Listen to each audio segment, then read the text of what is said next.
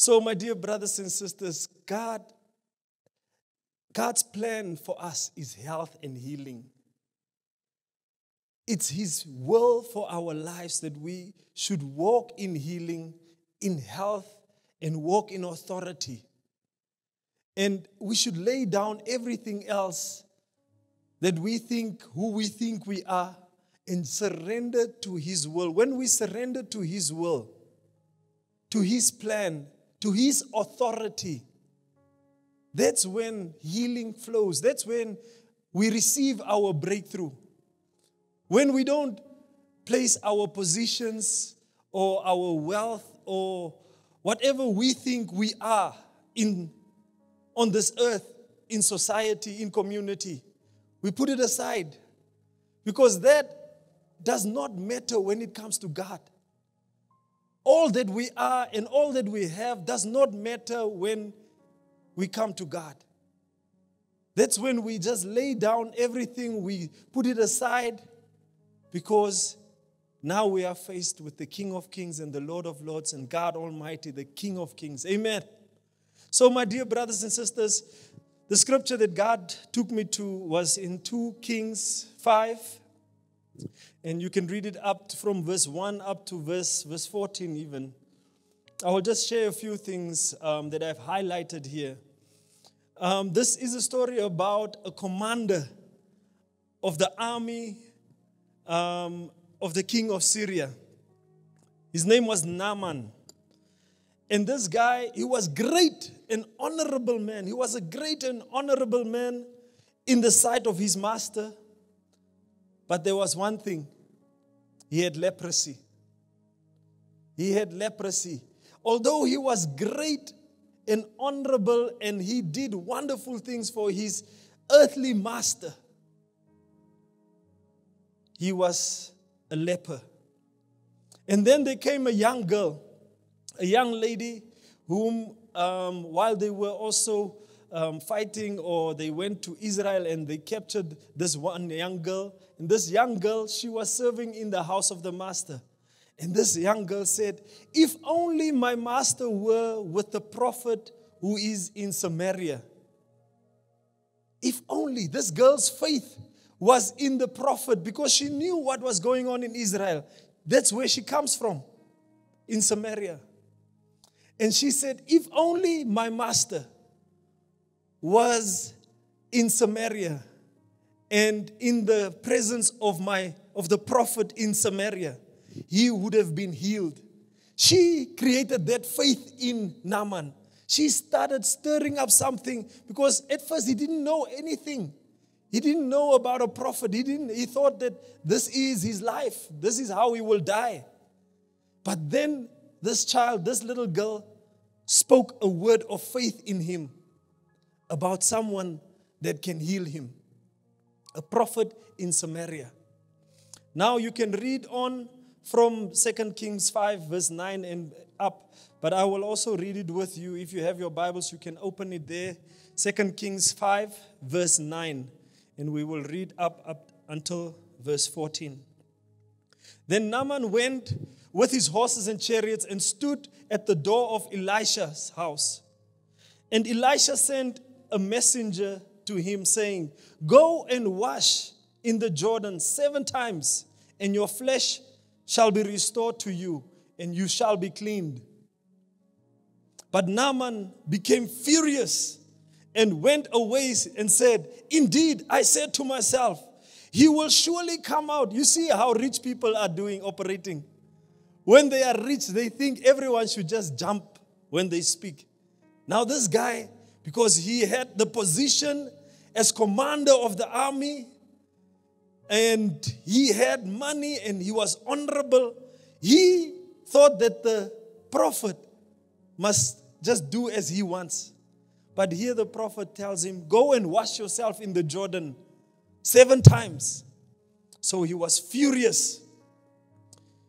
This is what he thought. He will surely come out to me and stand and call on the name of the Lord his God and wave his hand over the place and heal the leprosy. And that is also something that we always used to find and sometimes find still here. Some people just wanting to run to pastor or wanting someone to pray for them. And then they go out and say, this one did not pray for me. And this one should have prayed. You understand? That thing. When you come with that attitude already, you miss your blessing. You must trust that it is God working in the person. Doesn't matter who prays for you. Doesn't matter which pastor prays for you or comes in agreement with you. You must trust that it is God blessing you through that man of God or woman of God. So he said, it continues and says, Are not Abana and Pharpar, the rivers in Damascus, better than Israel? Could I not wash in them rather? You see, he places his area better than the part of Israel. Are these rivers and waters not better than the ones in Damascus? That is what he's saying. So he turned away in rage. And his servant came to him and spoke to him and said, Father, my father, if the prophet had told you to do something great, would you not have done it? You see, some people's mindsets need to be transformed and changed. If this is what this servant is saying to his master, if this prophet had told you, go and build first a house for me, he would have done that because he thought, if something great will come from there. But now the prophet is just telling him, go and wash yourself. Something as simple as that. Something as simple as that, the prophet is telling him. So the servant is saying, if the prophet had told you to do something great, would you not have done it? How much more then, when he says to you, wash and be clean? So something happened in his spirit when the servant said that. And verse 14 says, so he went down, dipped himself in the Jordan according to the saying of the man of God, and his flesh was restored like the flesh of a little child, and he was clean. My dear brothers and sisters, circumstances, storms comes in our lives, and storms will humble us. Storms have the power to humble people that think they are up there, to bring you down.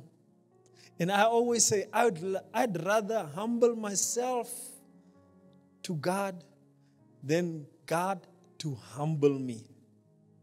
I'd rather humble myself. Don't think that you are there, your position, your money, your whatever. Because storms comes to all of us. And if you are not humble, if you are not in the presence of God, my dear brothers and sisters, the word of God says your house shall fall into a heap of ruin. All of us have things that come into our lives that our power, our position, our money cannot fix. It cannot fix it. Often, it is that very thing that pushes us to our miracle. Because we start to realize what I have doesn't mean anything. I just need to go to God. Go on my knees and trust God for my healing, for my breakthrough. So you see, healing comes from faith in God. According to the scripture that we read, 2 Kings 5, verse 3, if only my master were with the prophet who is in Samaria, for he would heal him of his leprosy. This little girl started that miracle in her master's spirit. When she mentioned those words, she started that miracle, already started happening. When she mentioned the man of God that is there in Samaria. She believed that Elisha will heal her master if he could just be there. All miracles begins with someone's faith, either the faith of the afflicted or faith of someone. So maybe you came here because you have faith, or someone else said, just go there. You understand? That miracle already started happening. So you should know, it has already started. Your breakthrough is here already. Amen. Your breakthrough, just because you stood up and you heard that voice in yourself or someone else told you to go there, because your healing will come. It's already here, your miracle. You see, my dear brothers and sisters, we also have that story in Matthew 9 verse 2, where the 4 friends lowered the man through the roof and in front of Jesus, and when he saw their faith, he responded, "Your sins are forgiven." You see, this is now friends bringing this person that is sick through the roof. Maybe you were brought here by a friend. Maybe you were told by someone, go there. And that's why I believe your miracle is here already. It's inside of you. And the moment one of our pastors come in agreement with that miracle, it is done. You have it tonight. Amen. You will not walk out of this place without receiving your breakthrough and your miracle. Tonight is your night that you receive your breakthrough, your healing, whatever you are trusting God for yourself or for someone else. It is done because you came to the right place. Amen. Naaman's faith was raised to expect a miracle by the faith of this little girl. God's word brings faith, and when we start reading God's word, when we spend time in God's word, faith comes by hearing, and hearing by the word of God. So I challenge you, my dear brothers and sisters, spend time in the word of God. Read the word of God so that your faith can grow. Faith comes from grace. Healing. The healing that Naaman received, it came from grace. He did not have to pay for it. You can read even further down from 14 where we stopped. Naaman wanted to pay now, the prophet. You see how people are. They want to pay now. And Naaman said, no, I will not take your money. I will not take what you bring to me. Verse 5 in that chapter, he departed and took with him 10 talents of silver and 1,000 shekels of gold. So he wanted to pay the man of God. But the man of God says, healing is by the grace of God. I cannot receive the money. I cannot receive it. Naaman thought that he can buy his healing. But it doesn't work like that. It comes for free. 1 Peter 2 verse 24. By your stripes. It's by the stripes of Jesus Christ that we are healed. We don't need to pay anything. That's why we mustn't go around to people that say to you, you must give so much and then you will receive. You know what I'm talking about. When you go to certain places, you must first come and put something at the altar. No, it's not enough. Come. You know how they make a spectacle out of it? And only once that basket is full, then the healing apparently flows now. It doesn't work like that. Healing is by the grace of God. Naaman wanted to pay, but the man of God says, no, I can't receive your money. Healing also comes through obedience. But Naaman became very angry and stalked away. And he said, this man of God, how can he tell me to go and wash myself 7 times? But he had to be obedient to the word of the man of God. The man of God instructed him, do this. Go and wash yourself 7 times. And he had to be obedient. Many of us, we are disobedient in our lifestyles. We do things that we may not do. We go to places where we may not go. While the word of God instructs us, do this and you will be healed. Do that and you will walk in the blessings of God. We must walk in obedience. Our healing, our deliverance, our breakthrough is in obedience to the word of God. When he obeyed the word of God and he went and washed himself 7 times, that's when he was healed. But he wanted to first just walk away. And then he would have walked away with his leprosy, without no healing, without no breakthrough, because of disobedience. But when he obeyed, his healing came. His breakthrough came. My dear brothers and sisters, healing comes from perseverance. So in that same chapter, verse 14, so he went down and dipped himself 7 times in the Jordan, and his flesh was restored like a little baby, little child. Healing comes from perseverance. My dear brothers and sisters, even if you don't see it now, continue to persevere. Continue to hold on, trusting God.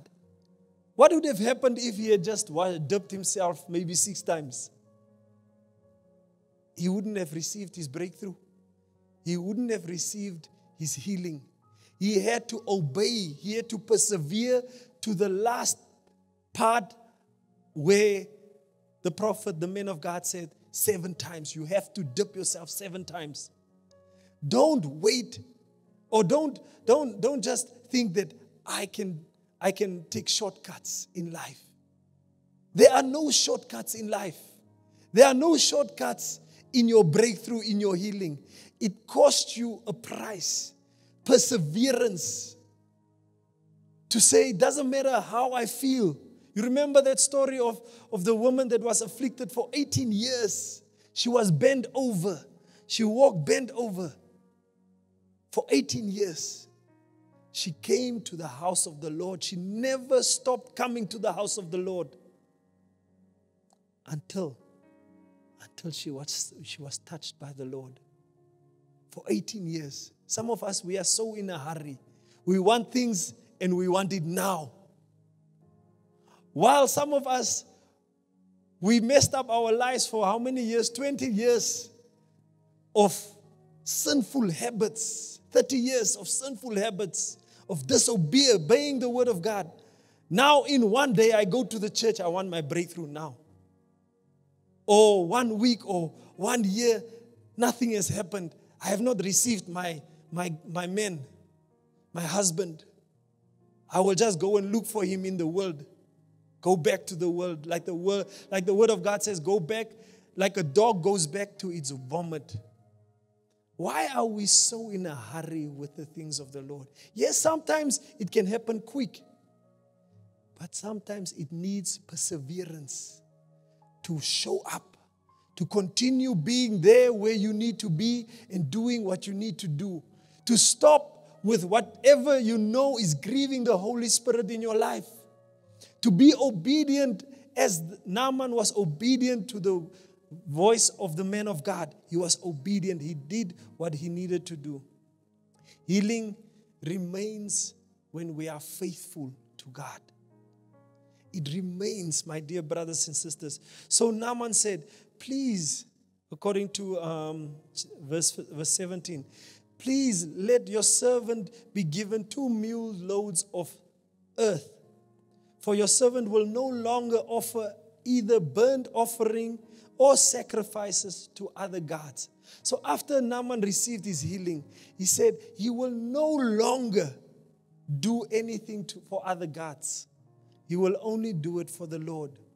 So Naaman here in the scripture, because he came from Syria, he came to Samaria where he received his healing, and he thought it's the ground, it's in Israel that the healing is, the God of Israel. So the healing is only there in Israel. So he said, give me 2 mule loads of earth. So he wanted sand. He's asking for sand, to take along sand to Syria so that he can go and put that sand in Syria and build his altar there so that he can only worship God there. My dear brothers and sisters, we have our Holy Spirit now. The Holy Spirit has been given to us. And you see, what stood out for me was, he could have, as he's going back to Syria, he could have taken 2 bags of sand anyway in Israel as he was going back to Syria. He could have done that. But he wanted the man of God to give him the sand. We should desire God to give us the Holy Spirit. It is the same resemblance. We should desire not to get it from anywhere else. We should desire God to give us the Holy Spirit so that wherever we go, wherever we put our foot upon, it is holy ground. It is holy ground. Wherever we touch, the power of God moves.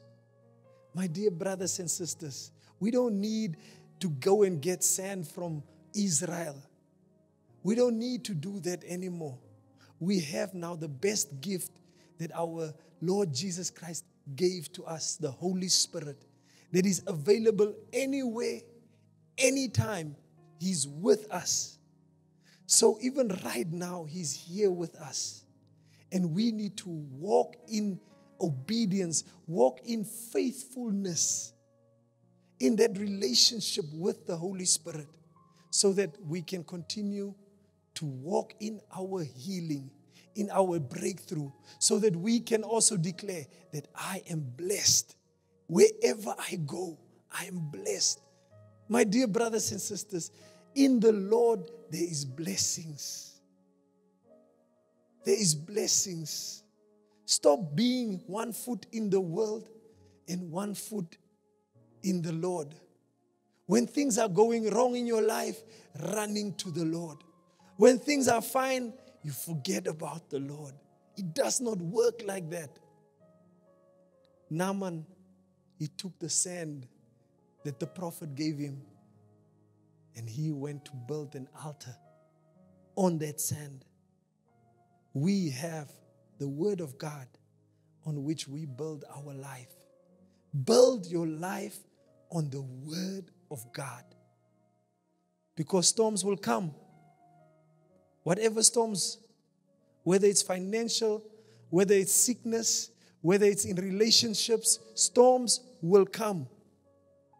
But if your house is not built on a firm foundation, which is the Word of God, your house shall fall in a big heap of ruin, according to the Word of God in Matthew.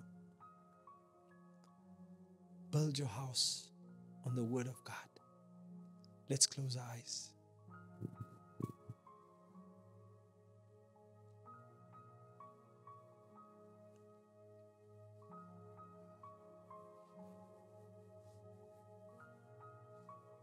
Yes, Lord. If there are things in your life that you have done that you know is not in alignment with the Word of God, where you deliberately disobeyed the Word of God,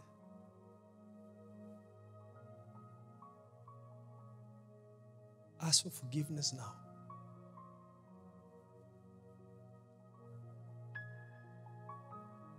Just lay it down before the Lord right now.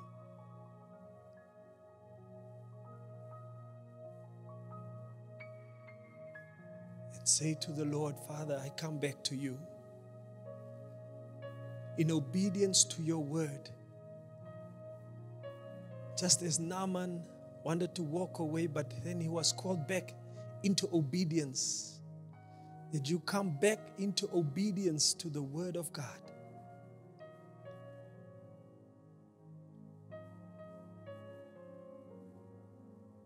And God washes you clean right now. And He forgives you. And He says He even forgets about it. He chooses to forget about it.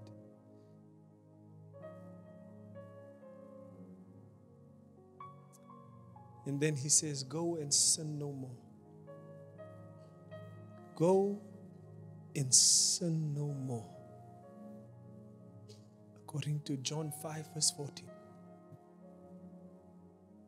In Jesus' name. In Jesus' name. Amen.